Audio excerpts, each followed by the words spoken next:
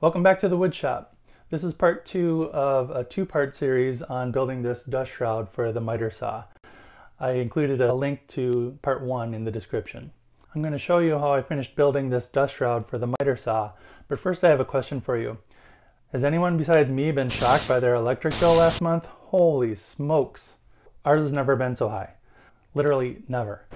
If you stick around to the end of the video, I'm going to tell you how you can save money on your electric bill for months and months and years, and I'm also going to provide you with a valuable promo code.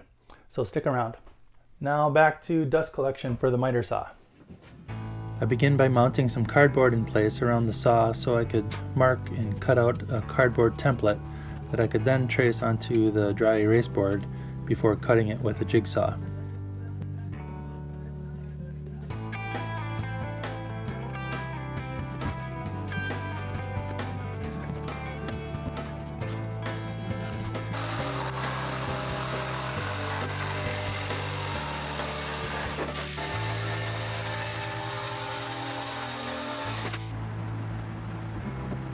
I noticed as I was working with this dry erase board that it must have a static electric charge because the dust was very stubbornly clinging to it and didn't wipe off very easily. It took a few tries to get the shape of the cutout just right.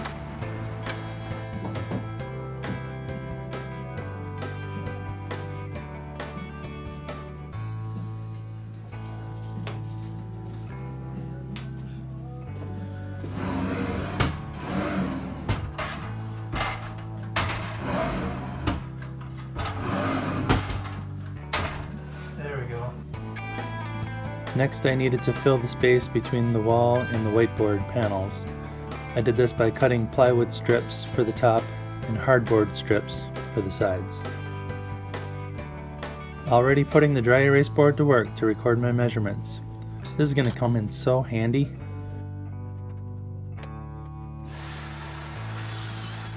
Pocket holes make quick, sturdy work of attaching this plywood to the wall.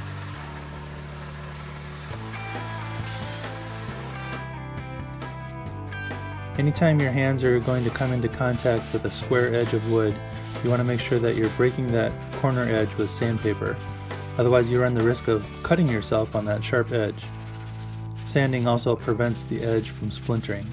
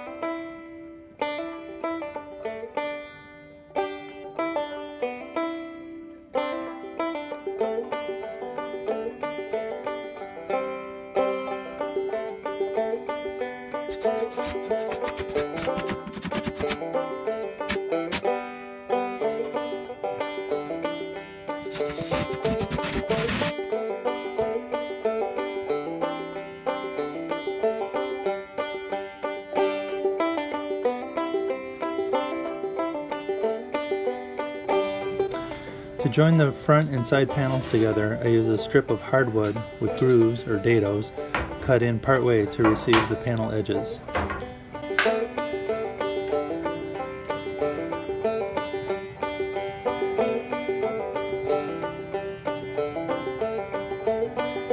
Here I'm finding the center of this board so I could rip it in half.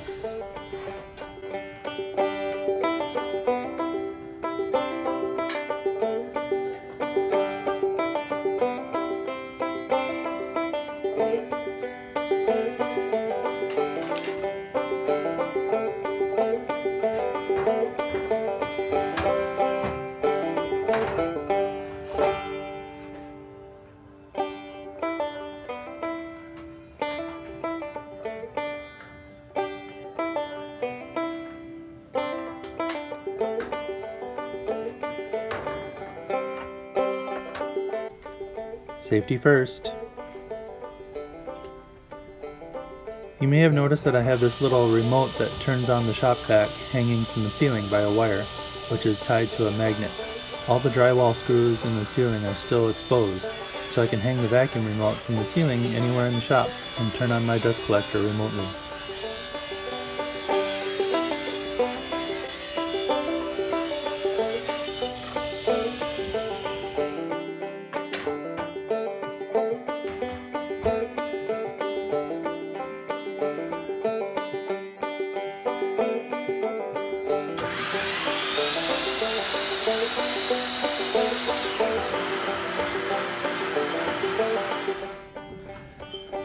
Here I'm setting the blade to about 1/4 inch in height to cut a dado into a test piece. The blade is about 1/8 of an inch thick, so it will take about 2 passes to get the correct width for a 1/4 inch panel thickness.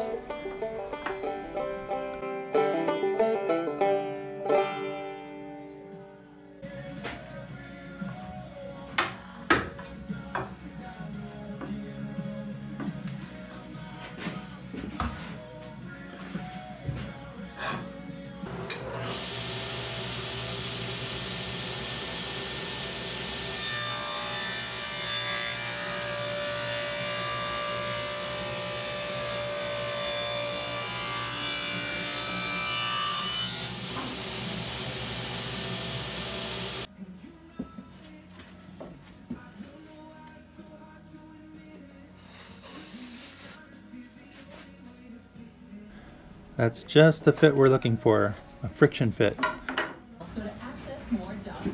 We asked what the greatest commandment was. This is what you must love the Lord your God with all your heart, all your soul, and all your mind. It's never been about performance or acts of kindness. It's about becoming loving people, so that His love may be complete in us. That's Matthew 22:37. I'm Alex, and that's your verse of the day. I'm positive and using King Love. These boards have a bit of a bow to them, so I'm using a feather board to keep the board tight up against the fence while I make this dado cut.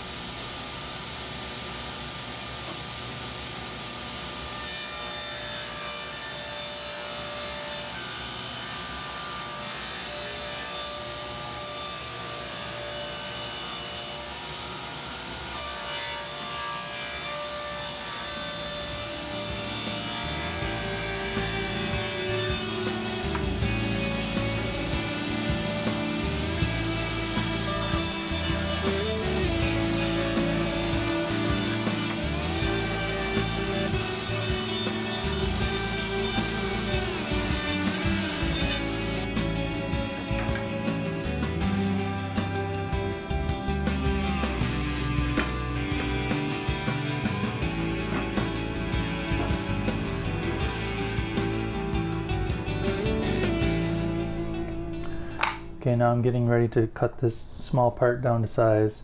I've already made some grooves in it so it fits other parts, but I only need it to be this long, which is just a little over 1 inch.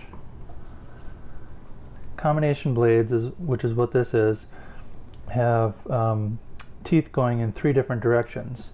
One that's angled a little bit to the left, one that's angled a little bit to the right, and another one that's straight on.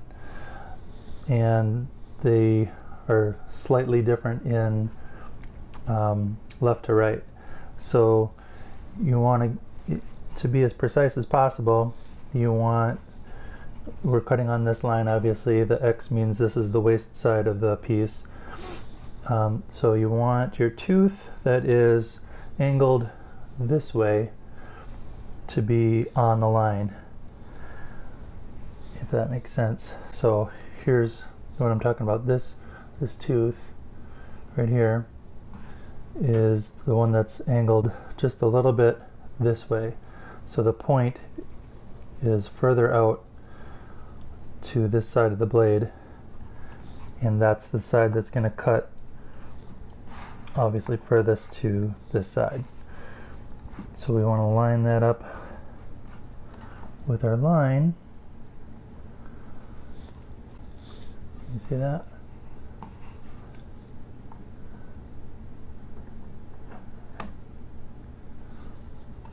And then I'm going to hold my piece there while I draw it back and turn the saw on. but I gotta move the camera before I do that, otherwise I'll shake everything.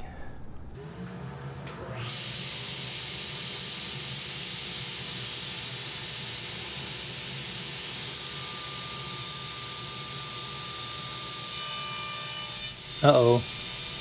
I should have been ready with a push stick or a piece of wood just in case. Okay, so I've cut the whiteboard panels to size and shape, and I've installed this piece here to take up the space between the wall and the box and the panel. And then I also needed to fill in this gap along the side here. So what I decided to do with that is, you saw me cutting grooves in, this is a piece of maple. So I cut a groove to receive the panel, the white panel, and also this side panel. So that'll just go in here. It's not super snug, but it's not super sloppy either. And that'll fill up the space right there. And get this panel in place.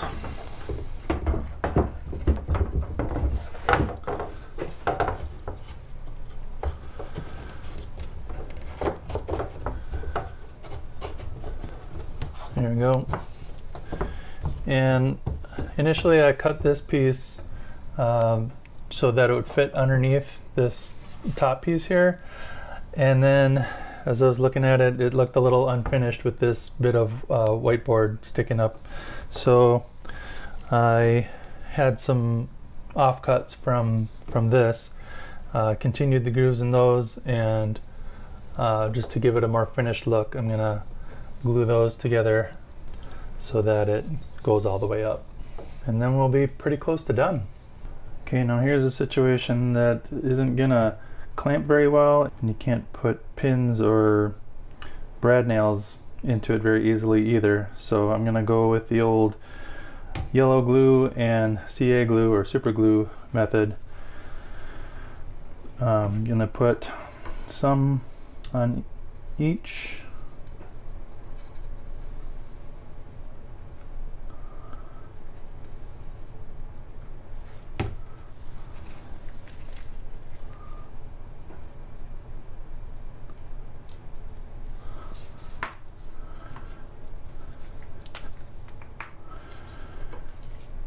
And CA glue on one side, and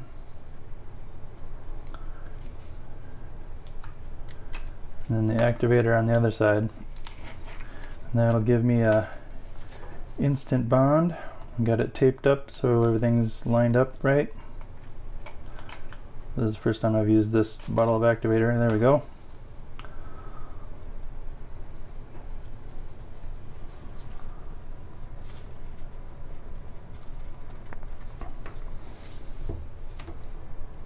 Okay, that's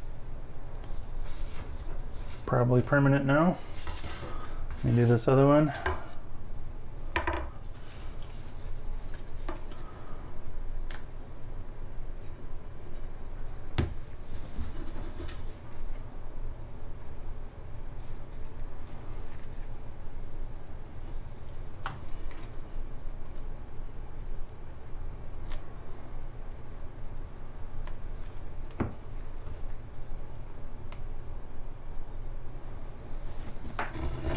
I use this, it's a healing cutting mat, self-healing cutting mat. Glue doesn't stick to it very easily, and I don't have a finish on my countertop yet, so I don't really want to get a bunch of glue stains on it before I have a chance to put finish on.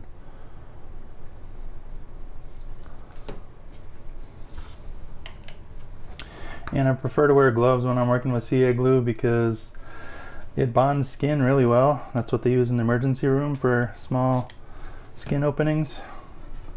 So I don't want to stick my fingers together just today.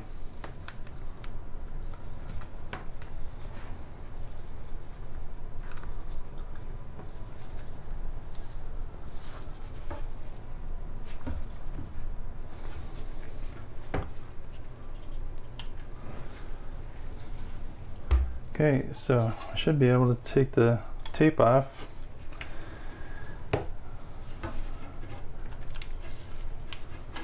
And of course the yellow glue hasn't cured yet, but when it does, that'll make an even stronger bond.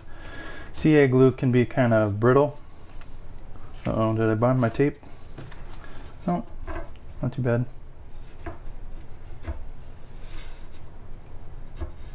Yeah, I think we did pretty well.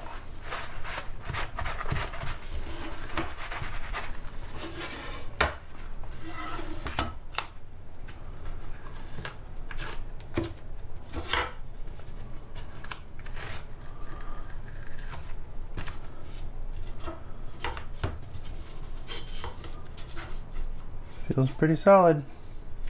Alright, then I'm going to get those, I'm going to put a round over on this outside corner over on the router table, and I'm going to ease these edges and give everything a good sanding. Now I think I'm going to put some poly finish on it. Why not?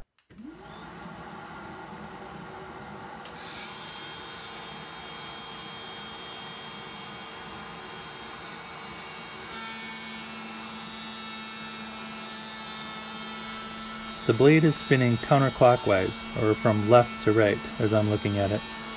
For safety, and to avoid tear out, you need to feed the workpiece against the spin of the blade, not with it. That being said, once the initial cut has been made, then it's safe to feed back in the opposite direction to clean up the cut.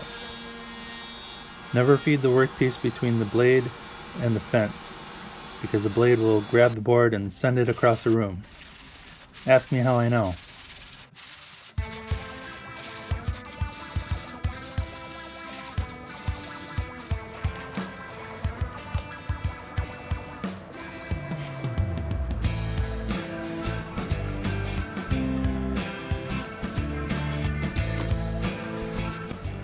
I always put the amount of finish I'm going to use into a separate container to avoid contaminating the main supply. I'm using a wipe-on polyurethane. I applied 2 coats and sanded with 220 grit sandpaper between coats.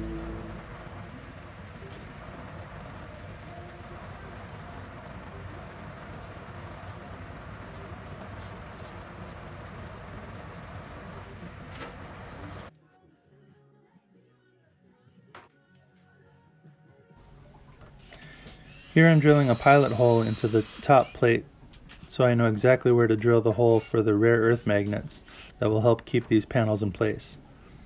To make these holes, I'm using a 1/2 inch Forstner bit.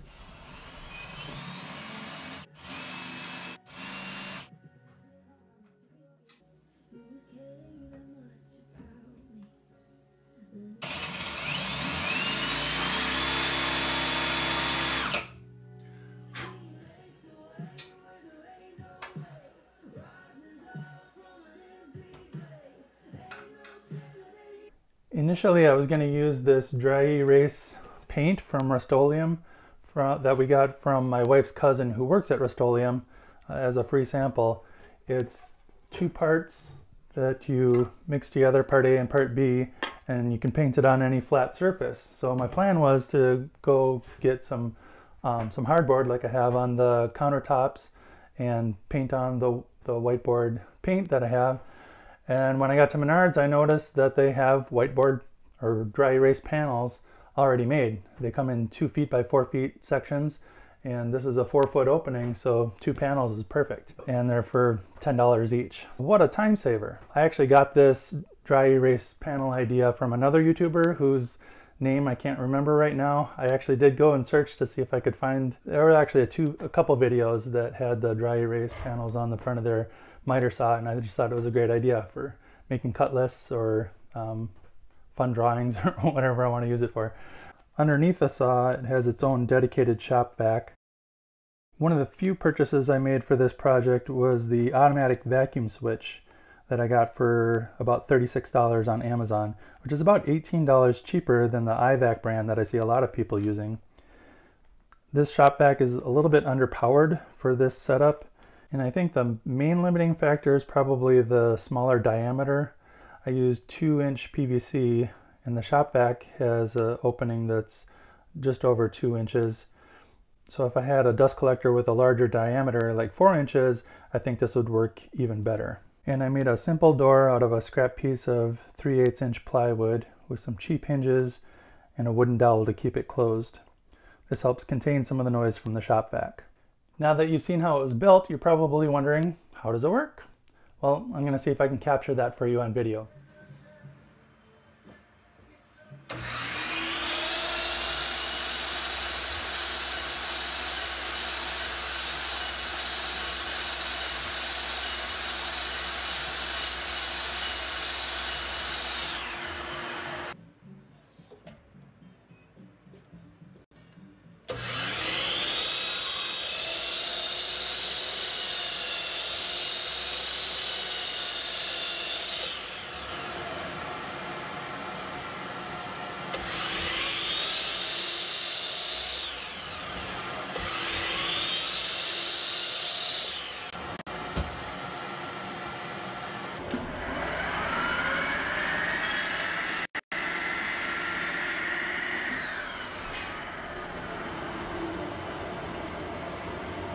So was this worth building? Would I do it again?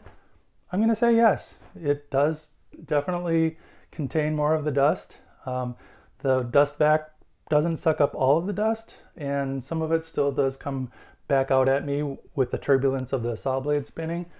But it's a definite improvement over not having anything or just having the shop vac hooked up to the stock port on the back. That didn't do anything, as you saw in the previous video. The dust collection is better. I also met my other goal of shrinking my scrap pile by quite a bit. Now I want to switch gears a bit and talk about a great customer experience I had just a couple weeks ago. Now that I'm shooting video in my shop, I noticed there's some dark areas in my shop that needed more light. So I bought the lights that I have, these LED strips, from a company called American Green Lights 3 years ago when I was building my shop. And when I got the new lights, I was repositioning one of the old lights, and I heard a pop and the light went dark. So I sent an email to American Green Lights asking them for a replacement. And within an hour or two, I was back in my shop and I got a phone call from Jim at American Green Lights, and this is on a Sunday no less. And Jim walked me through the troubleshooting process to determine, is it the driver, is it the light strip? We did some testing and trying different things and determined that it was actually the driver that had stopped working and not the light strip itself. So he said that he'd put a driver in the mail for me. That's customer service. So I've got 6 24-watt LED strips in here. That's 6 times 24, 144. Am I doing that right? 144 watts. Compare that to 2 75-watt incandescent bulbs, would be 150 watts. That wouldn't be nearly the amount of light. Imagine 2 75-watt bulbs in this entire shop. Not enough. But with these LED strips, I can get a lot more light with a lot less power and save money every month on my electric bill. So a big shout out to Jim at American Green Lights, and as a thank you to them and as a thank you to you, my viewers, American Green Lights was gracious enough to offer a 10% discount on their lights if you use the promo code BRETT, that's B-R-E-T-T, at checkout. So if you need an upgrade for your shop or just additional lighting, they have everything from industrial down to residential. You can save a ton of money with LED strips over your old fluorescent or incandescent lights. They pay for themselves in less than a year, according to their website, and I believe it. Enter promo code BRETT at checkout to get a 10% discount on your lights from AmericanGreenLights.com. Until next time, my friends, be safe and love each other. It looks like a big ear. What? I said it looks like a big ear.